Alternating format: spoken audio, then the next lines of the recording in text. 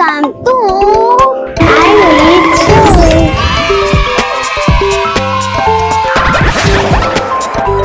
Ang mga gusto kong gawin ay mag-drawing, kumanta, sumayaw, mag-ballet, tapos mag-gymnastic. Hindi niyo alam kung bakit gusto ko kumanta kasi dami ko nainig na mga kanta tapos ginagaya ko hanggang matuto na ako. Kaya ako nangingilig kumanta. Mga nainig ko namang kanta dun minsan sa mga radyo, tapos mayroon ako mga na-memorize. Tinatry ko sila, tapos minimemorize ko ng memorize. So, dun ko simulan kumanta. Kaya ako naman gustong sumayaw dahil marami ako napapanood na mga sumasayaw. Tapos, kagaya ko sila, so natututo ako. Kaya naman ako sumayaw kasi lahat ng mga nakikita ko talagang mga sumasayaw, lagi kong ginagaya. Ang gusto kong sayawin, K-pop twice. Let's dance night away, uha, what is love. Ang paborito ko naman sa twice ay Sinayon. Sinayon kasi dati hindi ko talaga siya kilala. Tapos nakita ko lang siya sa picture. Tapos napapanood ko siya. So, din ko siya naging idol. Kasi sa paborito kong sayaw at kanta, Feel Special! Everything's so right.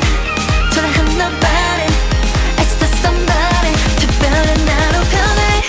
You make me feel special. 세상에 아무리 날 주저앉혀도 아프고 아픈 말들이 날 찔러도 네가 있어 난 다시 웃어. That's what you do. Again I feel special. 아무것도 아닌 존재 같다가도 사라져도 모를 사람 같다가도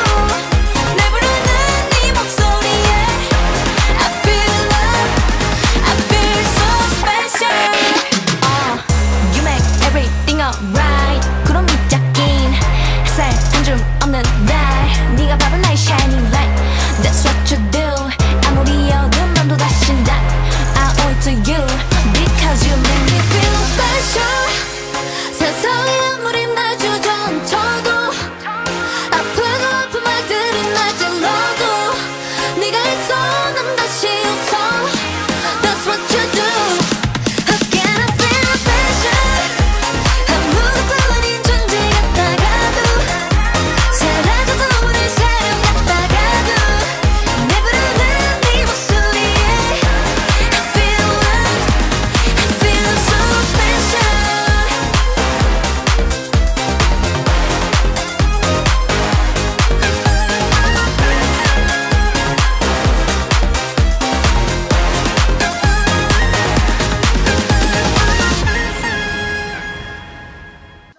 Kaya ko naman gustong mag-ballet dahil sa TV may mga napapanood ako na mga nagbaballet. So, ginagaya ko sila.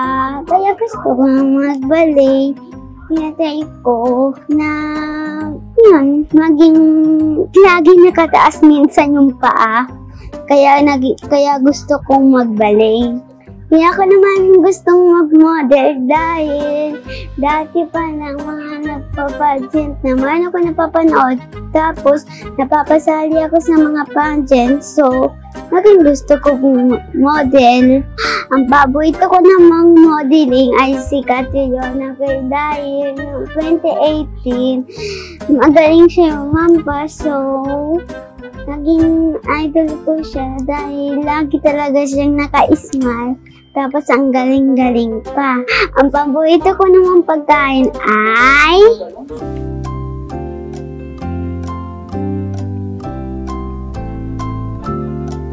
itlog. Itlog kasi masarap lagi luto ni Lola. Ni Lola ganda na itlog. pala kung bakit gusto ko mag-drawing. Kaya ako gusto mag-drawing dahil dati pa lang nagsusulat-sulat na ako. Tapos tinuturuan ako nila ng mga mag-drawing lahat. Kaya gusto mag-drawing. Kaya ko naman gusto lagi mag-drawing dahil dati nung bata pa ako, pinapa-drawing na ako. Tapos nagsusulat na din ako. So kaya ko hilig magsulat drawing. Maliit ba talaga ako, Tito? Ngayon naman nagdo-drawing tayo. Ginagawa ko naman nagdo-drawing ng palasyo. Bakit palasyo? Kasi, ito yung gusto ko. Ito yung mga nakikita ko sa mga story, tapos magaganda. Kaya, gawin ko muna palasyo.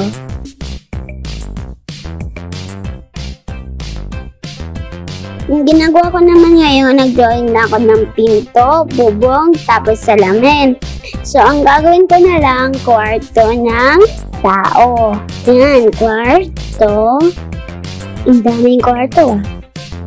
Tapos, sa pinakababa, ang kainan. Ang hirap nito mag-drawing. Okay, ang next ko na naman yung ito-drawing ay mga nakatira dyan. Magkaan ng queen.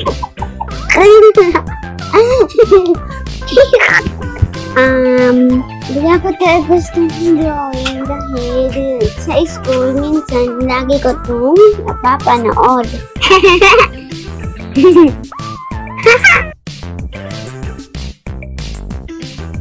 Okay, queen and king.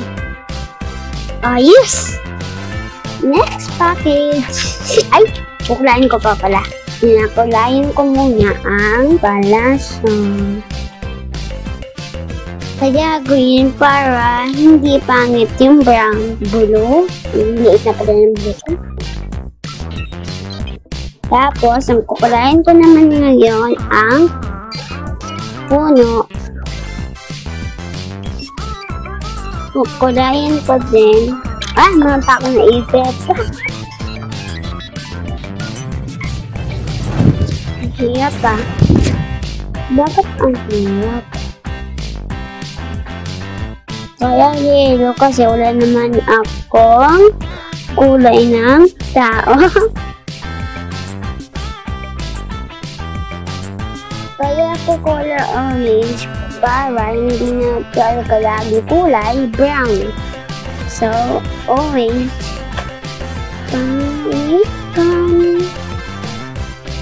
Kaya blue kasi wala naman tayong white.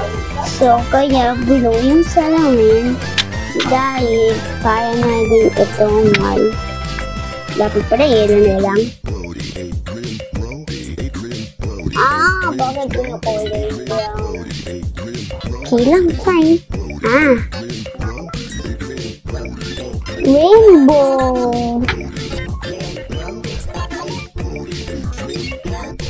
Okay na to kasi wala na akong kulay.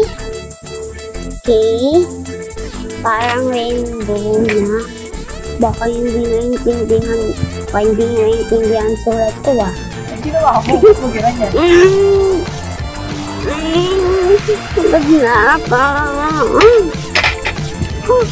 Tapos then, eto naman yung drawing ko. Kaya naging ganito naman yung sulat ko kasi mahirap na siya kulayan. Kaya ginanaso ko na lang. Tapos, kaya naging kulay na naman yung tao. Kasi ang liit niya. Tapos, ginawa ko na lang rainbow. Tapos ito, kaya naging rainbow kasi rainbow. So, nabago talaga ako sumayaw. Hiyapan din ako mag-color. Tapos, nahiyapan din ako magsalita. Kasi ang dami ko sinasabi. So, bye-bye! Guys!